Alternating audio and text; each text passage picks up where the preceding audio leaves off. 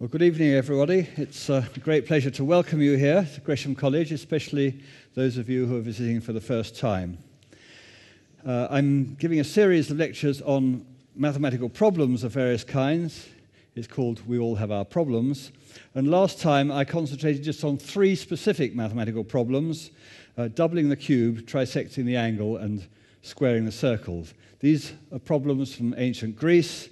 Very difficult to solve. In fact, it took more than 2,000 years before they actually proved that they're actually unsolvable. And that's what I talked about last time. Today, by way of contrast, I'm going to introduce lots and lots of mathematical problems, most of them fairly simple to solve. So my emphasis today is on puzzles, because puzzles form the basis for much of the mathematics that we study today. It's certainly true, of course, that a lot of mathematics originally arose from practical applications, but it's amazing quite how much seems to have had its origins in the recreational aspects of the subject. But before I show you any specific puzzles, I've got a few observations that occurred to me while I was preparing this lecture, and you'll see examples of all of these things later on. So you might like to have these at the back of your mind while you watch the puzzles. First thing is that many mathematical puzzles recur throughout history, often in various different forms, and we'll see some examples of that. Some problems are very popular, and then they die out, and then they sort of come in again many centuries later, and so on.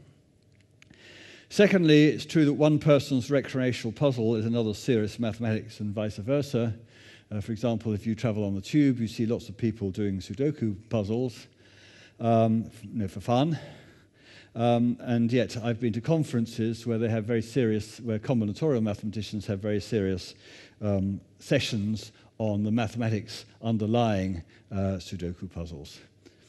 And it works the other way around. I shall show you some tilings. Obviously, tilings is a practical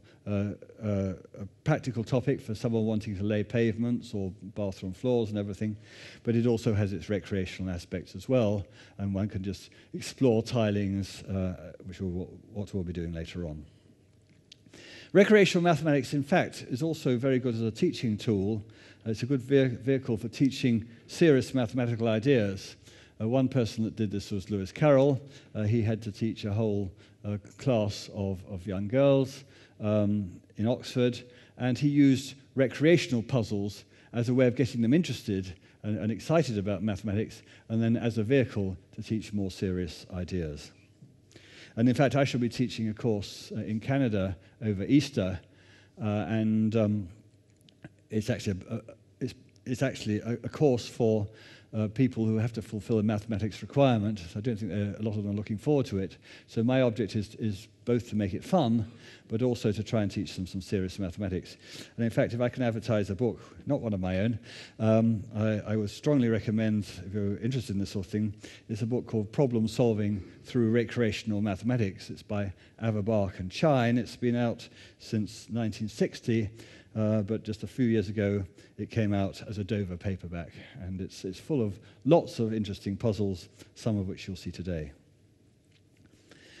And finally, as you'll see, some of the problems that we'll be looking at are quite difficult to solve unless you get a really good choice of notation. The choice of notation, whether solving a serious mathematics problem or recreational mathematics, it can be absolutely crucial to your success in solving it. And also, in many cases, the use of a good diagram. And you'll see examples of these as we proceed.